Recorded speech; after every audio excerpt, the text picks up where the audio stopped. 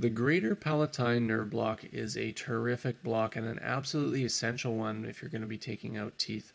The reason is because palatal injections are uncomfortable.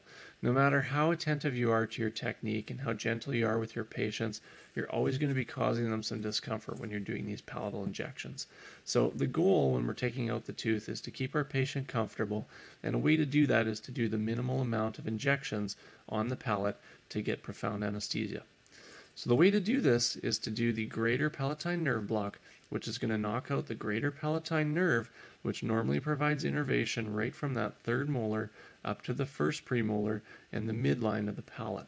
All that soft tissue is innervated by this single nerve. So what we're going to do is we're going to go over the technique with you.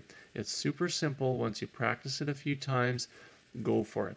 And even if you're maybe not going to be going for it right away, just try with your patients. Just try palpating with the cotton swab, just to kind of have a feel to see where that might be, even if you're going to stick with your regular palatal infiltrations for the time being. Once you get comfortable finding this, you're going to be good to go. So the way that we find this is we use our alveolar bone and the junction of that with our hard palate. We're going to place our cotton swab right at the junction. We're going to then push and slide posteriorly until we drop into this little concavity. You will physically feel that happen in the mouth. The location of this is typically between our second and third molars.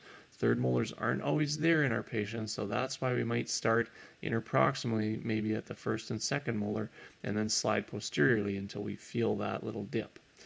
Now, the injection itself will happen after we dry the tissues. We place our swab here for 2 minutes with topical anesthetic, and we're going to be applying pressure to blanch the tissues. The pressure will be continued throughout this injection to try to keep it more comfortable for the patient. And what we're going to do is we're going to put this down now, and I'm going to show you. So we'll pretend that's still in place and I'm still pushing.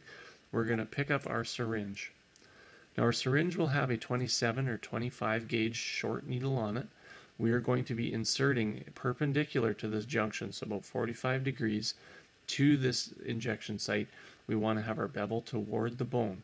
We're going to be inserting this needle with our atraumatic technique, which is basically placing the bevel against the surface of the tissues, bowing that needle a little bit or putting pressure on the needle, and then uprighting until that bevel just pokes through the tissues, and we'll be injecting a little bit of anesthetic as we do that.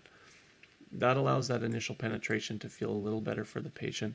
When we do this, we want to have a saliva ejector squarely on the palate behind this area to soak up any of that anesthetic that happens to leak away, and it will leak away as we're doing this injection as we initially penetrate the tissues. So we've approached at 90 degrees, so basically perpendicular to that junction. We are inserting, we are contacting bone, and this is in that area that's been blanched by our cotton swab. Once we contact bone, we are then going to aspirate. If it's negative, we're going to go ahead and deposit about 0.6 mils of anesthetic into this region. When we do that, we're going to then back away for about 5 minutes. We're going to come back, and we're going to be amazed that we've now just numbed all the gingiva right up to this first premolar with a single injection. This is going to be one of your favorite injections once you learn how to master it and learn how to do it comfortably for your patients.